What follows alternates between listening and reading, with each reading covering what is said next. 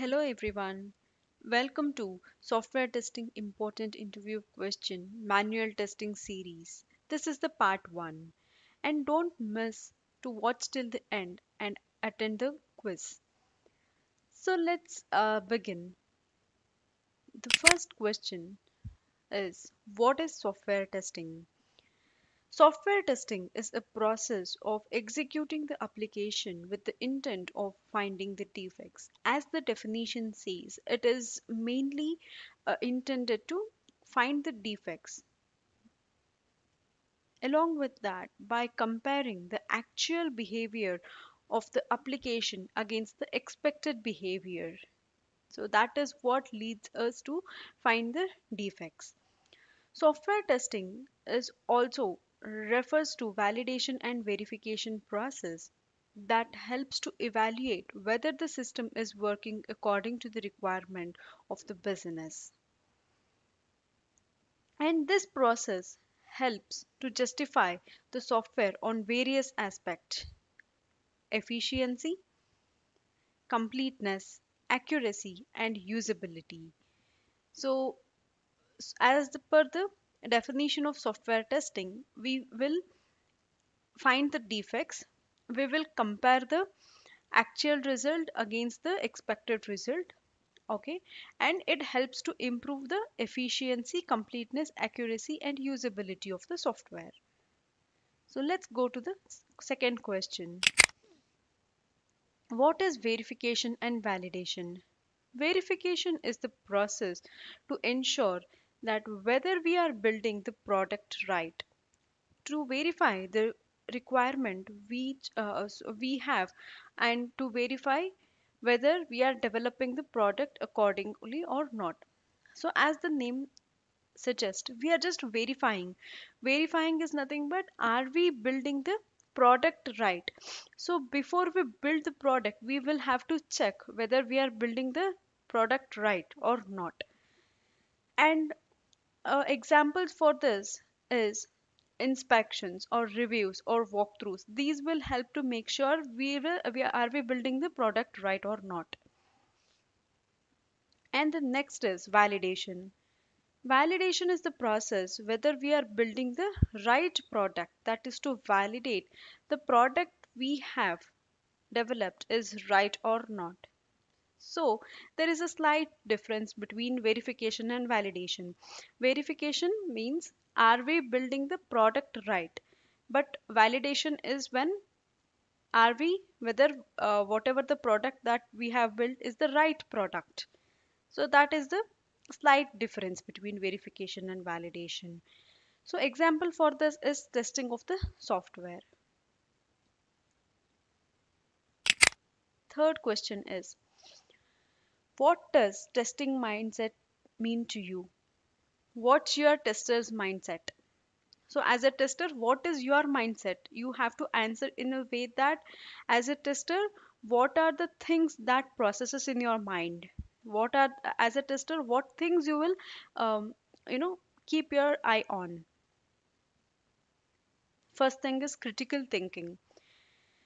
Critical thinking is very much important, and having destructive mindset for the constructive product, which means that having a mindset that you are have to have a critical thinking, and all the experience that you have, with that you will put different types of scenarios or test cases that you will validate, that which actually builds the product. Destructive mindset for the constructive product. Curious learning and exploring, so which is very much important. Exploring by ourselves only makes us to learn a lot of things. Risk evaluation, good communication, and analytical thinking. Analytical thinking is nothing but there is a problem, you have to solve that. So you have to find the problem and you also have to find the solution for it. That is what makes a lot of difference for any product to be built, right? So if you provide some suggestion, um, or some of the inputs that will actually help the team to build the right product, which is very much important as a QA. What do you know about accessibility testing? So you might have heard about accessibility or might not have heard about accessibility, but it is one of the questions that can be commonly asked. Accessibility testing comes into picture when there is a need to verify whether the software is accessible to everybody, including those with disabilities such as blind, deaf, mentally disabled, and more. So, accessibility testing is done to make sure that the application that we have built is even usable to the people who are disabled. Suppose, in case of blind, okay, so there is a tool called NVDA, which is one of the popular tool. So, using that, it will actually read out whatever the text is present on the um, screen, so that will actually make them to listen, and with that they will provide their input. So that is how accessibility testing works. Next is, what is the difference between QA and QC? It is one of the common question that will be asked. QA stands for quality assurance, which gives assurance towards the quality, whereas QC stands for quality control, which ensures the quality of the product. Okay, and QA is process oriented, whereas QC is product specific. Okay, QA is prevention of defects. So with the QA, we will prevent the defects as early as possible. And whereas QC is detection of the defect. Once we get the product, that is where we will test it, and then we will detect it and log it. Okay. And QA belongs to verification, whereas QC belongs to validation. So these are the major difference between QA and QC. Next question is, what is the use of decision table testing? A decision table comprises of inputs and outputs in the same column. Okay. Only that the outputs come above and inputs are placed below them. So, also a decision table testing is used for testing systems for which the specification takes the cause effect combination or rules. So, it is mentioned here, it looks something like this. Decision table looks like it has set of conditions and set of actions. So, and it also contains certain rules, rule 1, rule 2. So, it actually looks like this. And the next question is, what is the meaning of functional testing? Functional testing is a black box testing technique where the application's functionality is tested to come up with anticipated results by offering a specific input.